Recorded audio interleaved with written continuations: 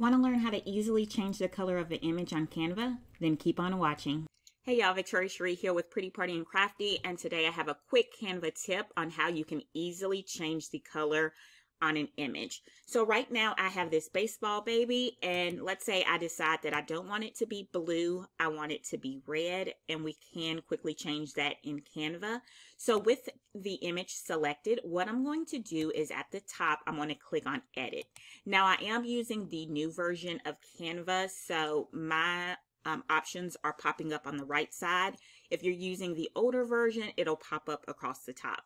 So once I click on edit on the right side panel, I'm going to select adjust, and then I'm going to scroll down until I get to color edit.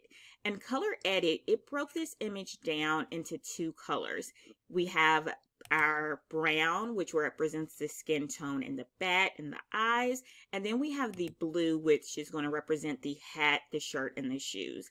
So when you're choosing an image, you want to make sure that the colors are kind of vastly different, because if this shirt was already, let's say, orange, when you try to edit it, it may pick up the orange in the skin tone or the bat. So just try to pick an image where the colors are vastly different. So to change the color of the hat, the jersey, and the shoes, I want to make sure that I select the blue color under color edit. And then under that, we have three options: hue, saturation, and brightness. And changing this will change the color. So starting with brightness, if we bring that all the way up, it's going to wash it out.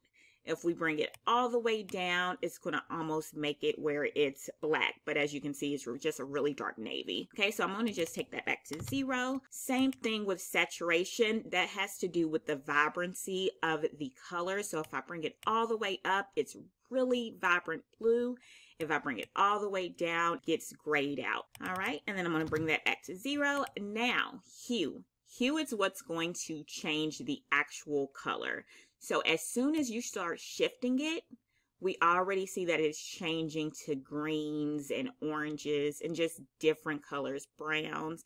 And you can just slide the hue until you get to the color range that you're looking for. So let's say that I want this jersey to be red now. So I'm just going to slide my hue slider closer to the red range. And it's not going to be perfect. That's okay. That's why you have your saturation. So I'm going to just bump up my saturation. And then we can play around with the brightness. So we can bring it up or we can bring it down. And that looks good to me. So that's how easy it is to change colors in Canva. Hopefully you learned something new. Be sure to like and follow for more. Later, y'all.